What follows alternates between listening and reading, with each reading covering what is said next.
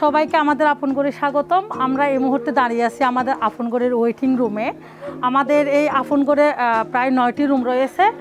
এর মধ্যে আসুন আপনাদেরকে আমাদের রুমগুলোর সাথে একটু পরিচয় করিয়ে দিই। এটা হচ্ছে আমাদের অফিস রুম। এখানে বসে আমরা আমাদের অফিসের সমস্ত কার্যক্রমগুলো পরিচালনা করে থাকি। আর এটা হচ্ছে আমাদের অ্যাক্টিভিটি রুম। এখানে হচ্ছে আমাদের রিক্রিয়েশনাল অ্যাক্টিভিটিস, অ্যাওয়ারনেস সেশন, তারপর হচ্ছে পিএসএস সাপোর্টগুলো আমরা এখান থেকে প্রোভাইড করি। আর এটা হচ্ছে চাইল্ড কর্নার। এখানে বাচ্চাদেরকে মায়েরা রেখে হচ্ছে বিভিন্ন কার্যক্রমগুলোর সাথে সম্পৃক্ত হয়।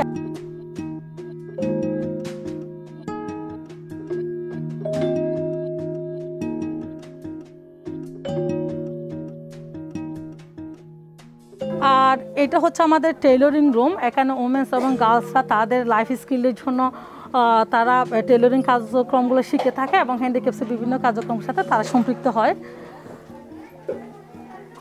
আর এই দুটো হচ্ছে আমাদের ইন্ডিভিজুয়াল কাউন্সিলিং রুম, যেখানে বসে আমরা হচ্ছে জিবিবি সার্ভাইভারদেরকে কেস ম্যানেজমেন্ট সাপোর্টগুলো দিয়ে থাকি এবং কথা বলার সময় আমরা সাউন্ড প্রুফের জন্য দরজাগুলো বন্ধ করে রেখে তাদেরকে সাপোর্টগুলো দিয়ে থাকি।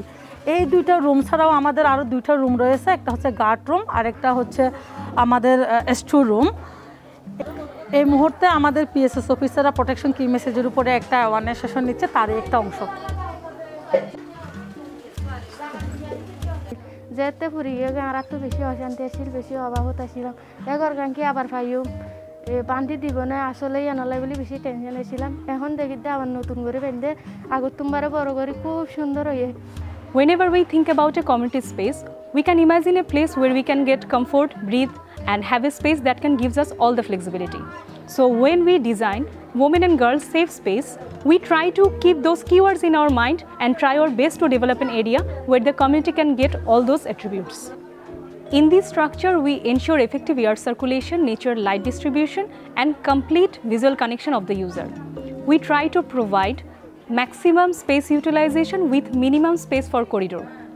As a result, the community can utilize the whole area for multipurpose function.